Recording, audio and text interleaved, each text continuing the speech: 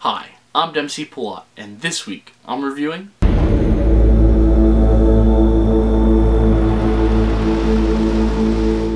The Nun was directed by Corin Hardy and stars Taissa Farmiga and Demián Bichir.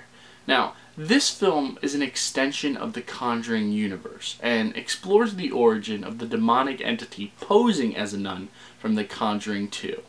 And this film didn't really work for me. I didn't see a reason to really explore the origin of that nun, but Hollywood loves money, so here we are. Now, I had a lot of problems with this film. First off, it's not scary. It's got a lot of predictable jump scares, and it's very creepy, but it's not scary. What it tries to do, like other modern horror films, is it tries to capitalize on a very scary concept, possessed nun, but it fails in its execution.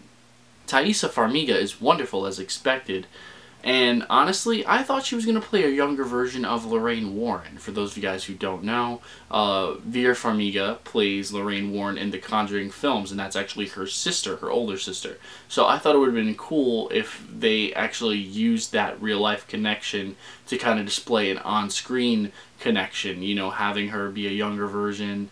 I didn't really know what to expect, I'll be honest with you, but I thought that's the route that they were going to go.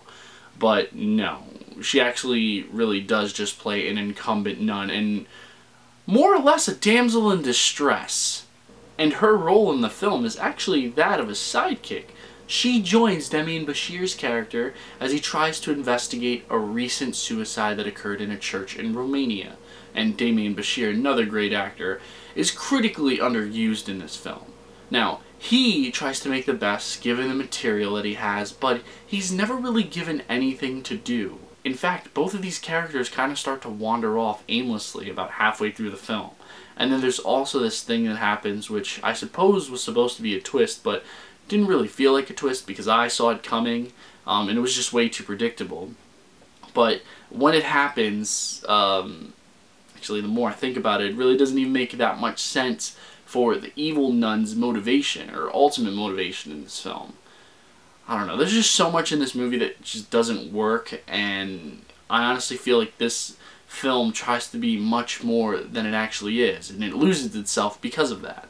Another issue that I have with this film was its tone. For a film that was marketed heavily as a horror film, it's got way too much comedy. And the character that provides the most comic relief, a French tour guide who helps the two leads throughout the film, kind of just seems to show up whenever it's convenient in the script. I mean, even the connection that this film ultimately has to the Conjuring films seems way too convenient. I don't know. I just didn't really like this movie. And for a guy who spent his entire life in Catholic school, this nun had the potential to do some real damage. But honestly, all she made me want to do was pray to God for my time back.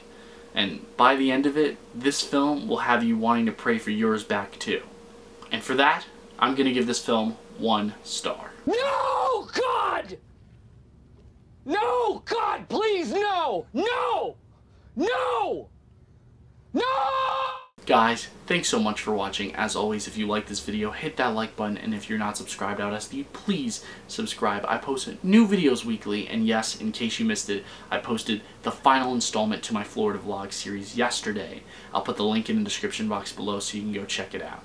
Now, I've got a lot of other exciting projects coming out shortly. I can't really talk about them just yet because they're still in development, but if you want to follow me for any updates, I'll post a link in the description box below to my social media. I'll put my Twitter, my Instagram, and my Stardust.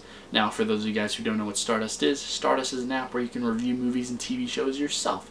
It takes less than 30 seconds to sign up and another 30 seconds to post your first review. It's fun, it's free, and I mean, what more do you really need?